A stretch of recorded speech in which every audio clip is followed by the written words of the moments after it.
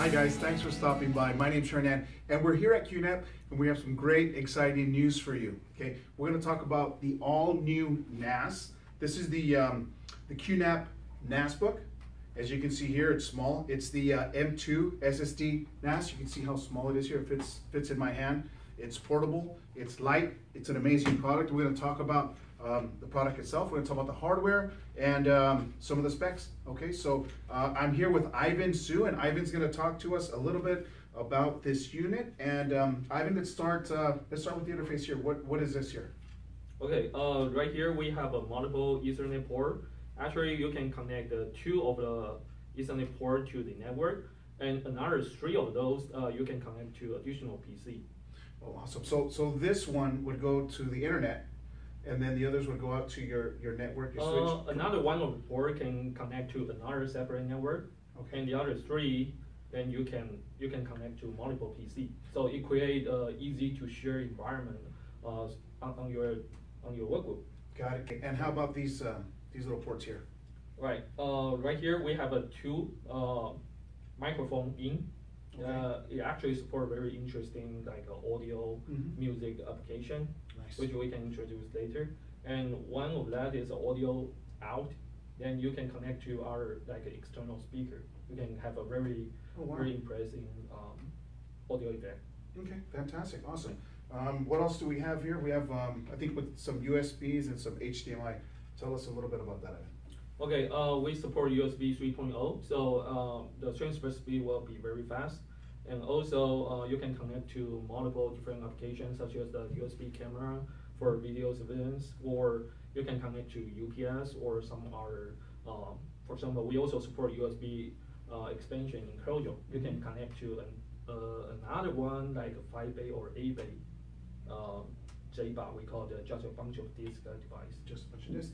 Now, how about these little HDMI ports? Yeah, HDMI port actually also give the user very interesting application. We have a very popular application we call HD Station. Actually, HD Station not only display, it's also carry a lot of different video playing or browser, different kind of display application. So imagine this is not only a storage device. It can also be a media player. You can also turn it to a karaoke, for example, for home multimedia application. You can browse the internet, and some of the useful application you can also use that. Another application we call the QVPC. Actually, the NAS can also run as like a PC. You can use like a Linux station. You can also run Windows virtual machine on the same device. Nice. So when you carry this, not only centralized storage, it can also be a portable PC device. So what you're saying is I can connect the HDMI to my monitor. Yeah. And then I would connect using the USBs, my keyboard and my mouse, to use it as a standalone system. Exactly. You can either use the MCE remote control, or you can either use like a mouse, keyboard. Yeah. Great. And tell us a little bit more about the hardware. As you can see here, we have some RAM, and these are the 2.0 disk we have here, looking at here. So can you tell us a bit more about these? Yeah, let's start from the RAM. The RAM support, actually there are two SODIMM.